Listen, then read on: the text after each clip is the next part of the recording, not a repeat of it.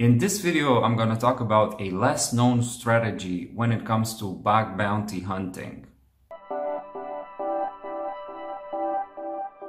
If this is your first time here, welcome. I'm Chris, I'm a penetration tester, and on this channel I make a lot of cybersecurity videos. Now, if you're into that, subscribe and ring the bell to get notified of all my new videos. And if you want to become a penetration tester yourself and need one-on-one coaching, check out the description of this video and get in touch with me. Okay, so in a previous video, I was talking about one of my reference books when it comes to web application penetration testing. And this is also really relevant to bug bounty hunting, of course. And I'm talking about the 2011 edition, which is the second edition of the Web Application Hacker's Handbook by Dafydd Stuttard. I hope I didn't butcher his name. So I highly encourage you to study this book if you're into penetration testing web applications. I guess there are like dozens of points in the book that I really want to give my twist on. And if you guys are interested in that, please let me know in the comment sections below, and I might actually do that in following videos.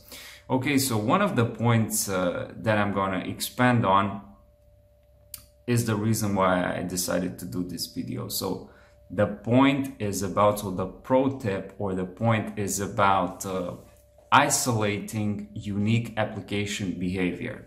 So let me actually explain. In my view, when you're pen testing a web application, you're dealing with one of roughly three scenarios. So number one, you're testing a complete non-customized CMS, which is content management system. So for example, let's say you have a WordPress website with no other custom code to give it like additional functionality. Or for example, you have a Drupal website or some sort of other very popular CMS forum software. I think you get the point. Now, in this case, many of the web applications' vulnerabilities, if not the most vulnerabilities that you're likely to find, are going to be strictly related to the CMS or the content management system, or the WordPress, if we're talking about WordPress itself. And also these vulnerabilities are strictly related to the up-to-date status of the application itself. Okay, so this is scenario number one. Now in there's like two more scenarios. Scenario number two is when you're actually testing a customized CMS. So what do I actually mean by that? Now in this scenario, you could, for example, have a WordPress website. So I'm going to stick with WordPress here for the sake of exemplification. Now, you have a WordPress website and you also have like some sort of built-in functionality that you've coded yourself. So in this case, this would be the added extra piece of code would be unique code. So the WordPress part of the website could be accessible through, let's say, /blog. And you could also have, for example, a /home as a landing page that you coded yourself. And this /home section would be, let's say, it would be interactive.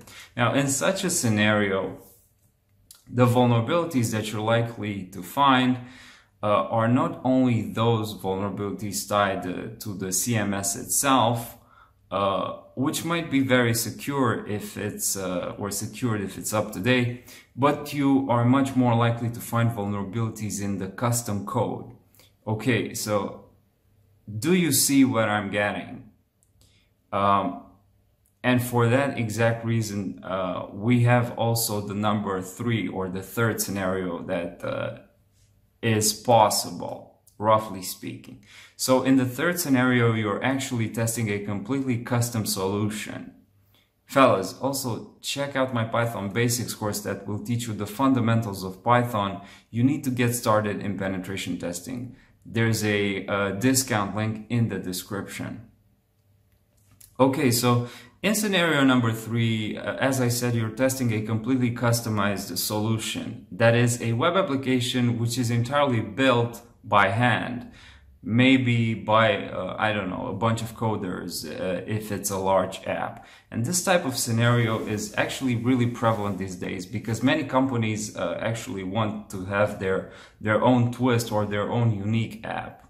And in some situations that might not be, I don't know, that might not be the most wise approach or the wisest approach, because to have a great application, you do not have to reinvent the wheel. You can take a custom CMS and adapt it, which is why you are very likely to reduce, or not necessarily minimize, but reduce to a large extent the potential vulnerabilities that you're likely to inject in your code simply by human error itself.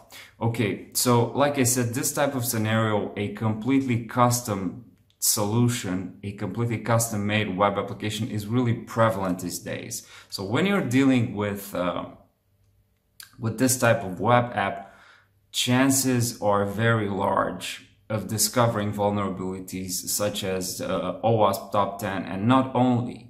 So you might also discover unique vulnerabilities yourself, which is why you have to be open-minded and actually think beyond OWASP and put yourself into the shoes, or shall I better say, into the hands of the coder himself.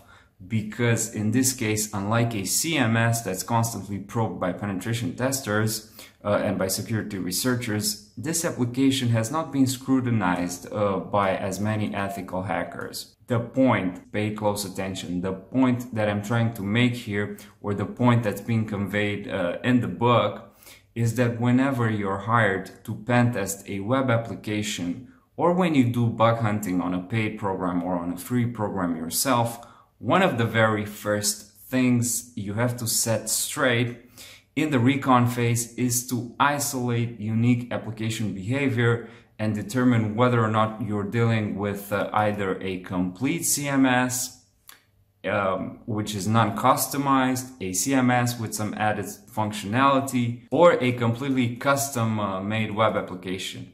Now, you can see this video in which I test the strength of a WordPress login form using a popular attack tool. Also, comment down below and let me know which of the three scenarios you've encountered most in your practice. And you might want to join this Discord server I created for cybersecurity geeks like you, to actually have a place to talk about, to hang out and to talk about the latest and greatest in the field. I would really appreciate if you share this video around so that YouTube starts suggesting these videos to more of us. Thank you for watching.